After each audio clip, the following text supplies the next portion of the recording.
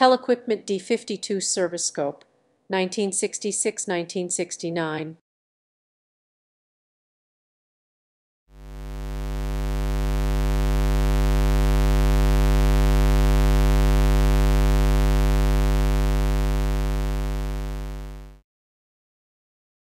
This is the documentation of the experience of a hobby project, available in video and in written form, made with the hope that it could be helpful to others. But any comment that could help me to improve my practice is also welcome and appreciated.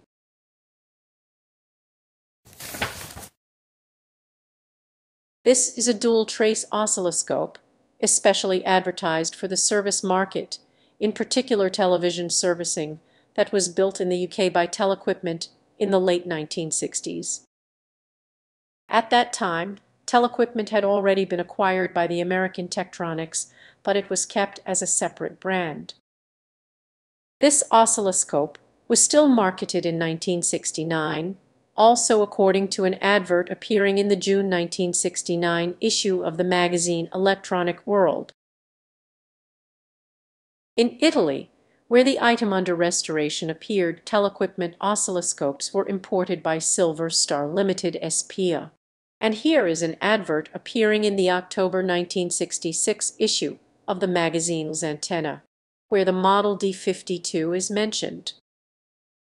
In fact, on the item under restoration, there is still a label of the importer. At the back of the cabinet, there is also an old inventory label that keeps the record of the original owner, the High School for Mo Corny of Modena, Italy.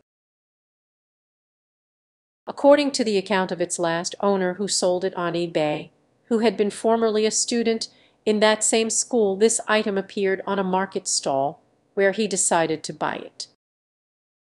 We assume that all previous transactions have been done correctly. The item arrived in relatively good condition, all original, and only one bezel screw or bolt was missing. A lot of dust was inside, but that is part of the nature of a vacuum tube oscilloscope. The power switch was defective, but a contact cleaner brought it back to normal functionality. After cleaning the item, it became evident how difficult it would be separating the two boards from the chassis. Even the CRT seemed to be impossible to move from where it was. In the beginning, there was the temptation to just keep the oscilloscope as it was, hoping that the original colorful electrolytic capacitors would hold up. But later, the oscilloscope made it clear that there was a significant ripple in the B+ that was visibly affecting its ability to operate correctly, so a serious restoration plan was necessary.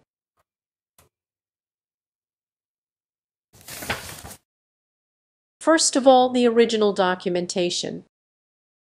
One should refer mainly to this document, Telequipment Oscilloscope Types D52 and S52. Among other sites, this document is available at thevalvepage.com, divided into two files. But there is an addendum that modifies the description of the attenuator, and also this extra file is necessary. During the restoration, the original schematics have been annotated and retouched, and all the data is available from the links appearing in the description.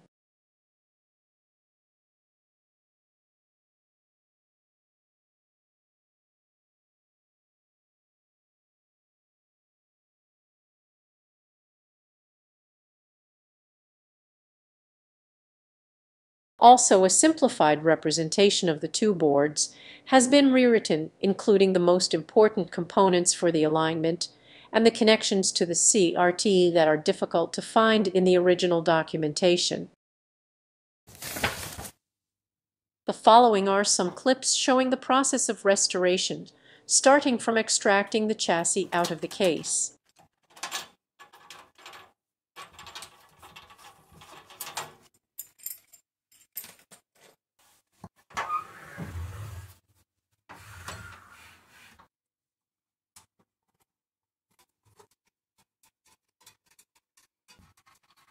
This oscilloscope is very compact and the CRT anode voltage section is already on top of the chassis.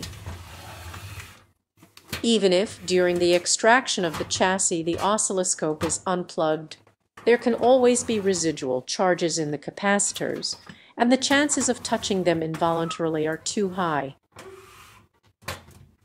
Using insulation gloves might reduce the risk of bad surprises.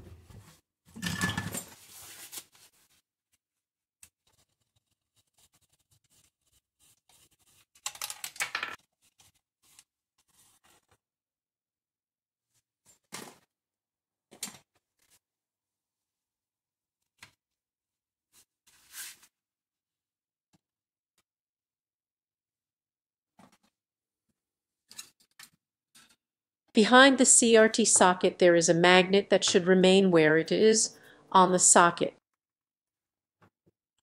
Please notice that there are pins on that socket that are fed by a high negative voltage, and some energy could have remained stored in the filter capacitor providing it. So using gloves also on this occasion would have been advisable.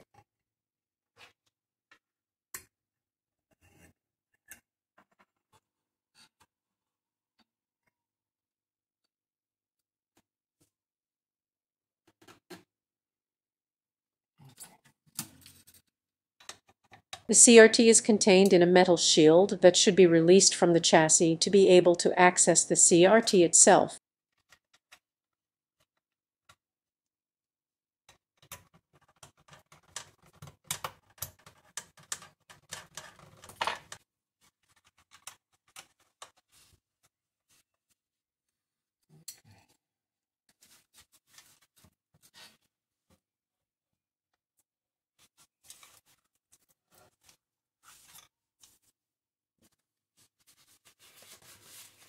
Before removing the CRT, also the wires connecting the deflection plates should be detached and carefully put out of the way.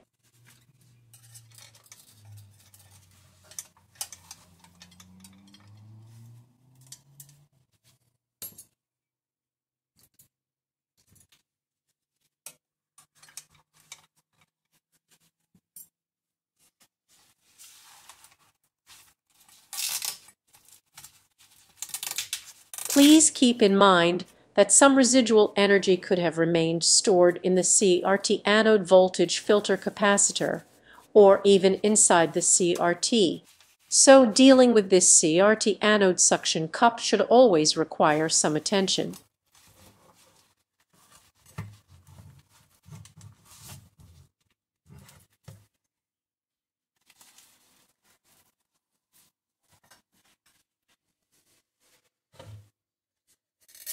The black tape that was installed by the factory was used because the CRT body is transparent and, where not obscured by the metal shield, the light could enter from behind, reducing the visibility of the displayed traces.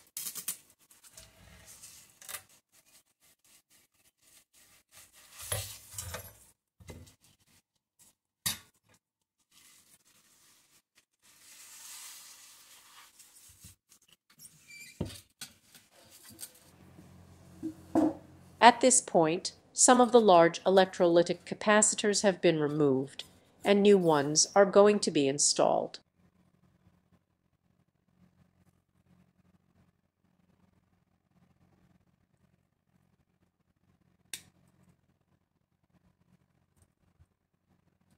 However, they are soldered from the component side because it is easier and because it would make removing them easier in the future.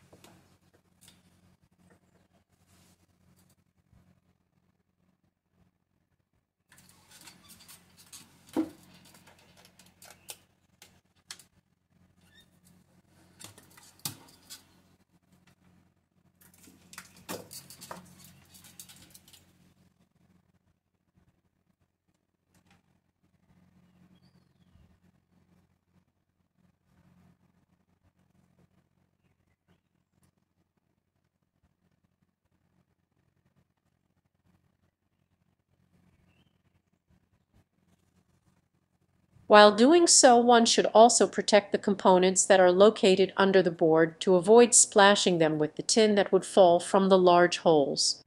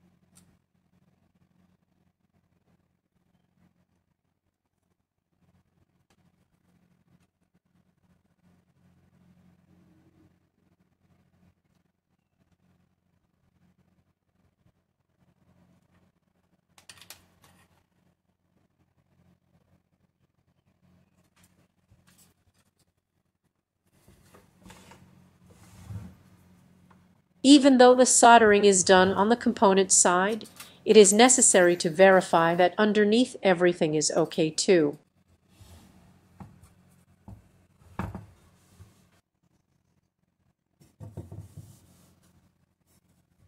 At this point, some electrolytic capacitors were still original because new ones were not available yet. However, it was about time to verify if everything was still working. So, after having cleaned the CRT and the metal shield, with new felt applied they are installed again, but at the moment without concern about the orientation, and also ignoring the magnet at the bottom of the CRT socket.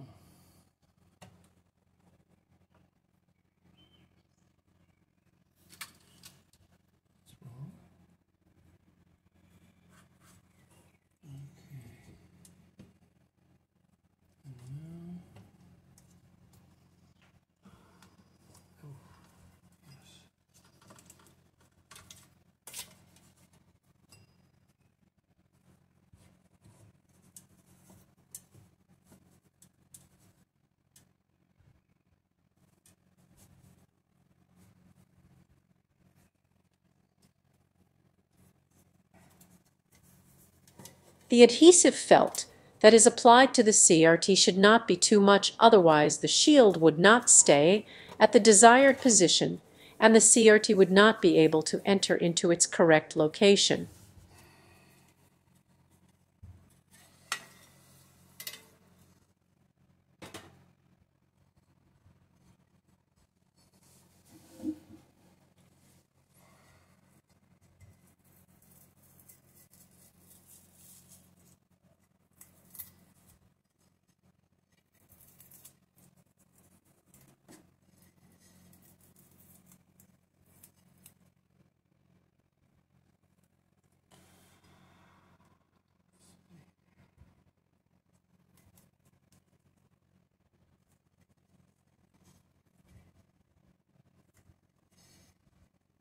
Here, the felt ring is moved back a little bit and some Kapton tape is put on the most external part instead.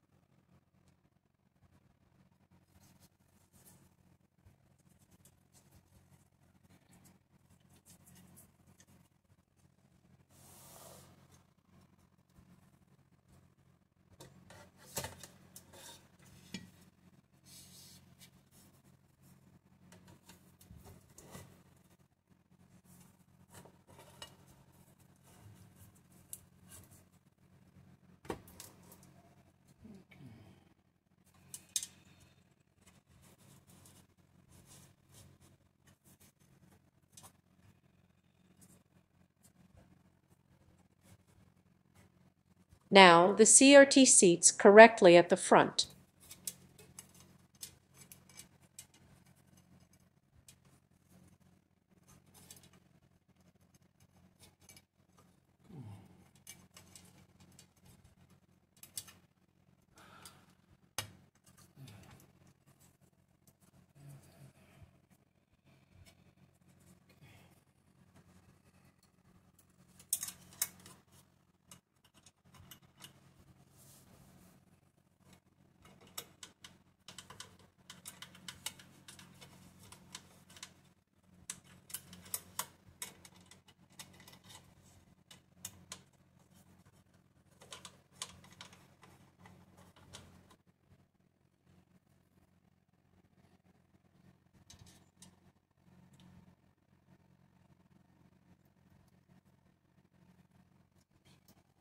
All the connections on the neck of the CRT, 6 deflection plates and 1 shield, should be carefully reattached.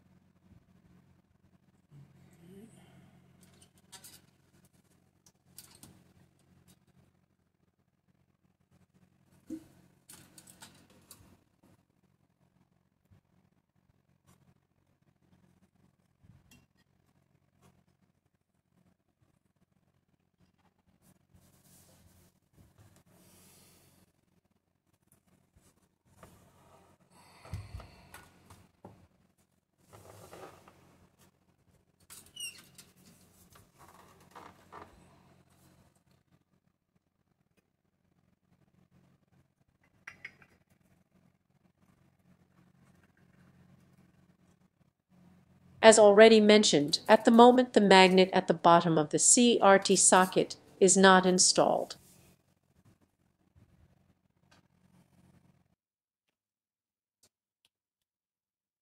The oscilloscope is then tested, and the result seems to be comforting, even though the planned capacitor replacement is not finished yet. As expected, the traces are tilted because the CRT is not oriented correctly. Later, when the CRT will be reinstalled definitely, with the help of some masking tape, it will be possible to mark an horizontal reference on the screen, parallel to the actual trace, so that it could be aligned after turning off the oscilloscope. Finally, when the missing components arrived, the process could be completed, replacing the last electrolytic capacitors, the CRT anode voltage filter capacitors, and the selenium rectifiers. The selenium rectifiers have been restuffed with high-voltage silicon diodes. The Type 2 CL72 has been used because it can stand 10 kV and a current of 5 milliamps. The CRT anode voltage filter capacitors have been fixed on the board using nylon zip ties because they would not have fit in the original metal brackets. Up to this point, the power cord had been left loose. To secure it to the chassis, a creative solution has been tried because a grommet of the right size was not available. A grommet that was able to hold tight to the cord was inserted first. Then a piece of heat shrink pipe was inserted. Outside of the chassis, another tight grommet was inserted, pushing back the heat shrink pipe.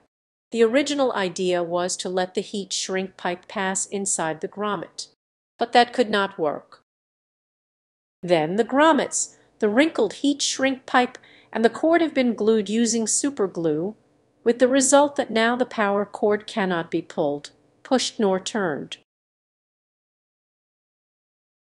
One last look at the casualties before going further. This oscilloscope uses screws of different standards, metric, UNC, and something else that probably is UNF. If one wanted to replace screws or bolts on this oscilloscope, that could become complicated. Only by chance, I had something that could replace the missing bezel screw. The full adjustment of this instrument is a serious business, which luckily is extensively described in the original documentation mentioned at the beginning of this video. However, what is not written is the recommended sequence of adjustments to achieve, relying on the fact that the oscilloscope was already initially prepared by the factory. Despite the optimism expressed in the original documentation, due to the complex interdependence between the different parts of the circuit, replacing a component or even swapping two tubes of the same type might bring the instrument to a significantly different operating point. However, with the expectation of bringing the instrument back to its original technological shine, much more than just the electrolytic capacitors should have been changed, which, under the structural circumstances of this oscilloscope, is not viable. The printed circuit boards are very fragile. They cannot be separated from the body of the chassis without creating more damage. There are components that are irreplaceable, like the potentiometers and the switches. Therefore, instead of aiming for perfection, the adjustments done for this restoration are intended simply to get a reasonable usability. Anyhow, please refer to the original documentation or to the written documentation that comes along with this video for the full list of adjustments.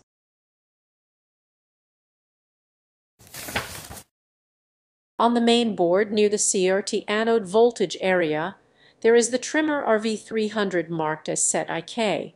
This is responsible for setting the maximum CRT cathode current. According to the CRT specifications of the model 55451, this current should not be higher than 0.3 milliamps in continuous mode or 0.5 milliamps intermittently.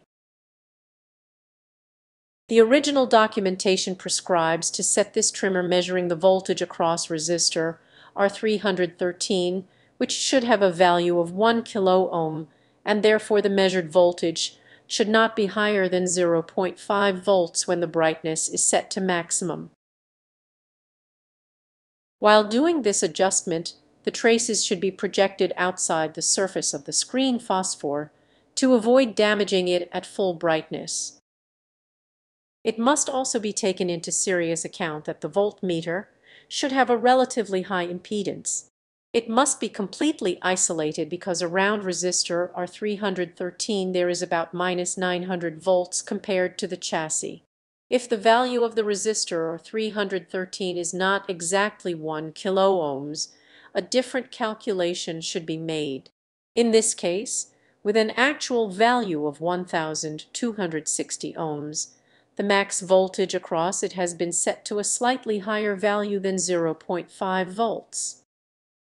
This adjustment must be done with attention to the CRT anode voltage area, and a fully isolated screwdriver, plastic or ceramic, is mandatory.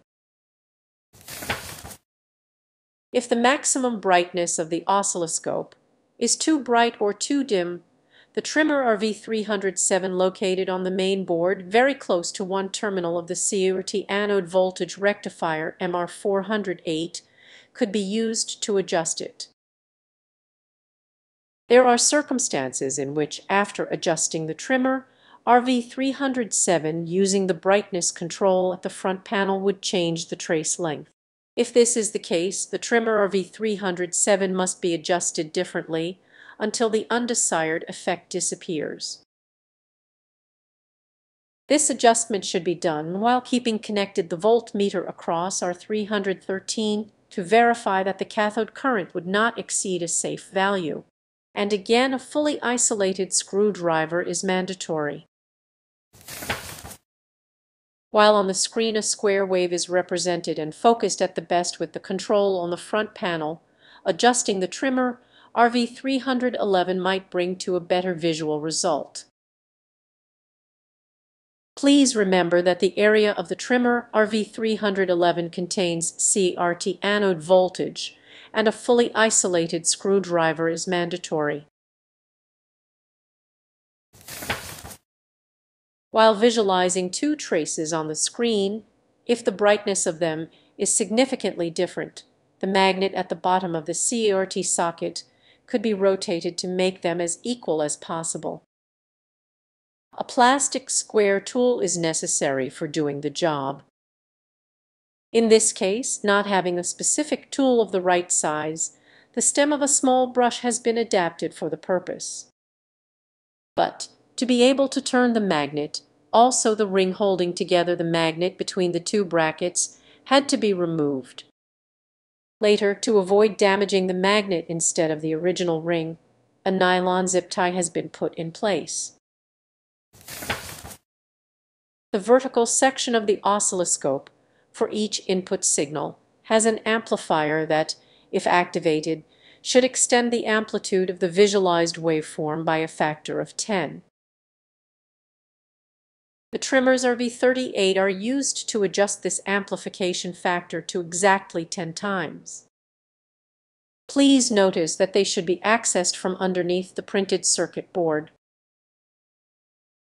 It is sufficient to feed the desired test wave to both Y inputs, initially visualizing it without the amplification and using an attenuation of 1 volt per centimeter. Obviously, the input signal should have an amplitude that could allow comfortable visualization on the screen. Then, selecting an attenuation of 10 volts per centimeter and activating the internal X10 amplifier, the trimmers RV38 corresponding to each Y input should be adjusted to obtain the same vertical extension as before. The most important adjustments for this oscilloscope have been made accessible from the front panel. The trimmer RV23 duplicated for the two Y inputs allows to modify the vertical extension of a wave on the screen.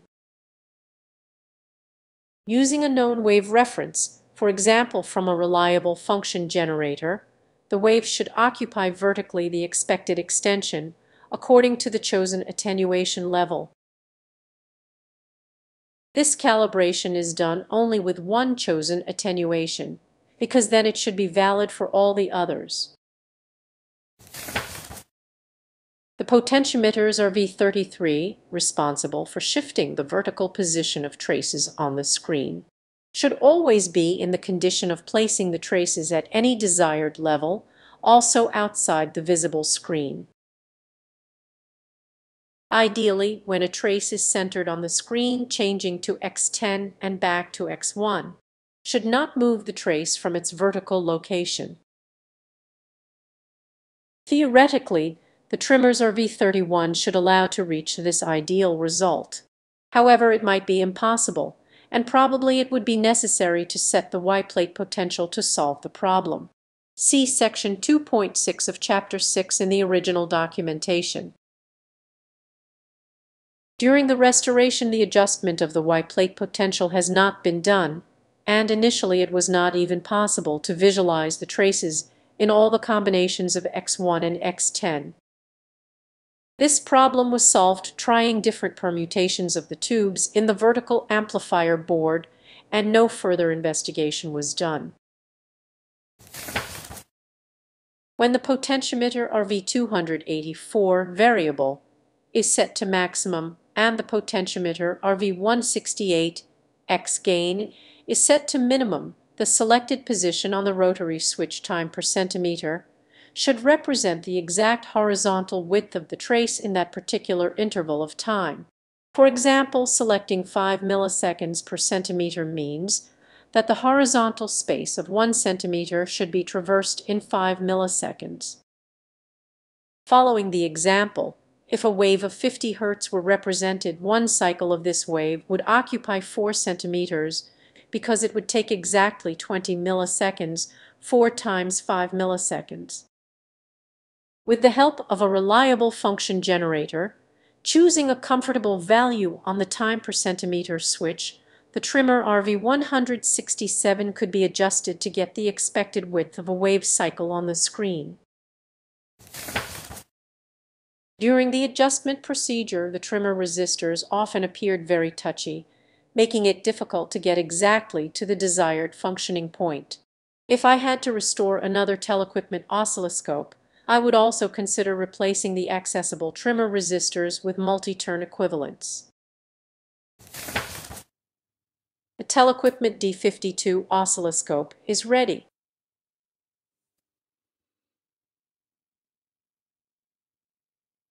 The function generator is configured for two sine waves having an amplitude of 1 volt peak-to-peak.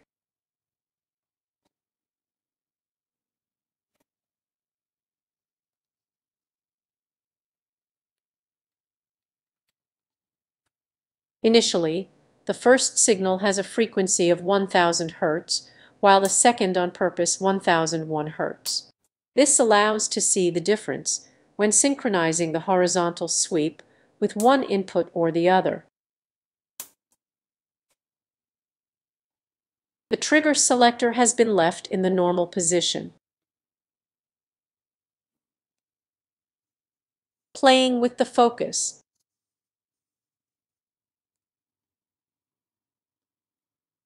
To stabilize the wave on the screen, it is always necessary some adjustment with the variable horizontal speed.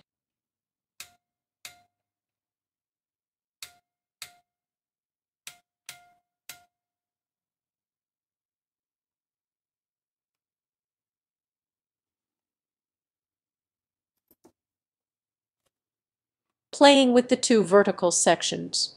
Vertical shift, vertical attenuation, and vertical amplification. If the resulting signal that is used for triggering is too attenuated, the trigger would fail to synchronize the horizontal sweep.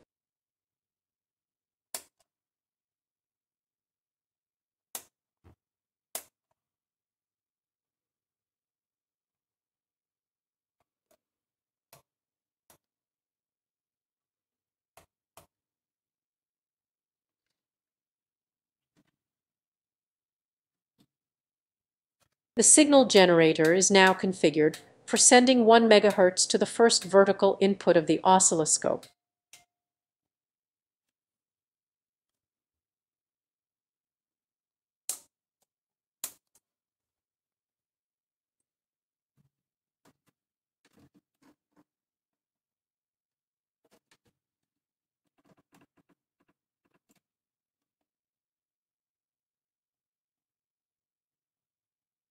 Now 6 MHz are sent to the second vertical input. The result appears significantly attenuated.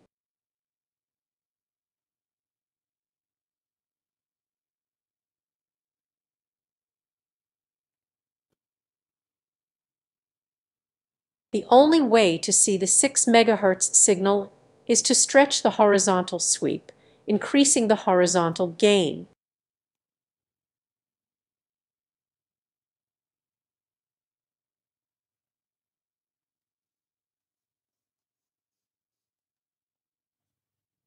The frequency of the two signals is changed again. The first vertical section is fed with 10,000 Hz, while the second is fed with 10,001 Hz. The vertical amplitude remains 1 volt peak to peak.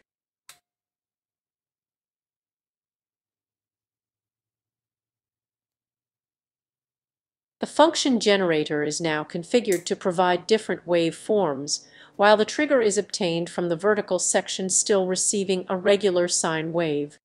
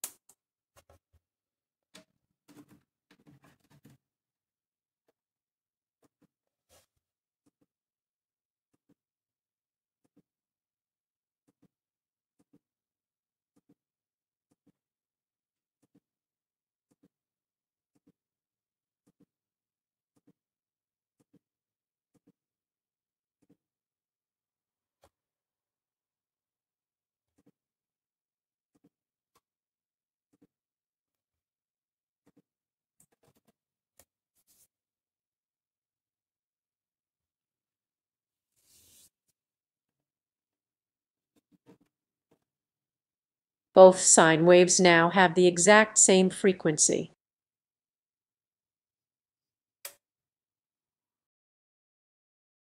If you would like to contribute to this project, donating old electronics equipment or old radios in whatever condition they might be, provided that you do not feel any attachment, that could be helpful for my next restoration documentation and video production.